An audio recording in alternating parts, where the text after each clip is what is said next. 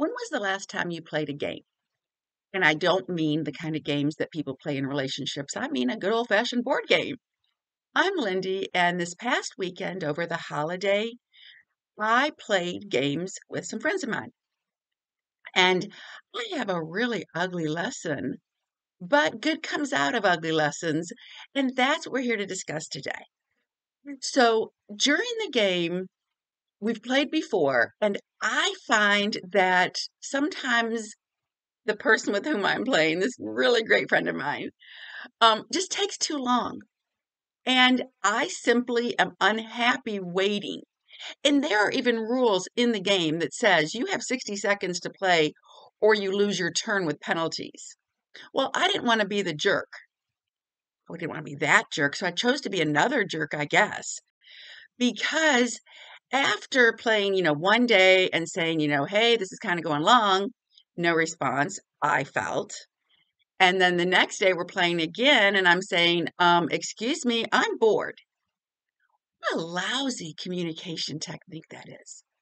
I'm bored. They were supposed to understand, infer from that, oh, this turn is going really long, so will you please follow the rules and take your turn quickly so that we can move the game along? But that's not what I said. I said I'm bored. Oh my gosh, what does that mean? Sadly, my friend or anybody could take it to mean I'm not good enough, I'm not fast enough, I'm not smart enough.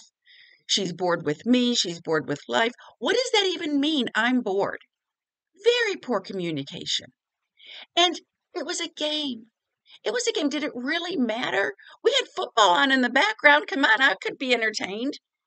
But I was frustrated and I showed it in a horrible way. So after the fact, like the next day, we talked about what were other things that could have happened.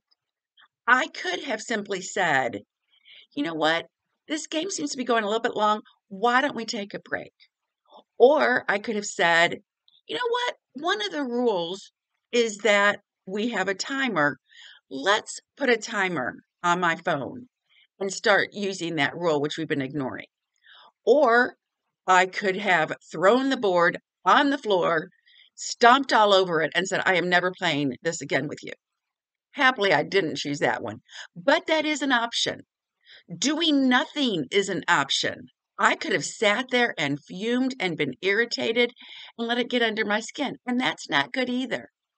So obviously, the best answer is good communication.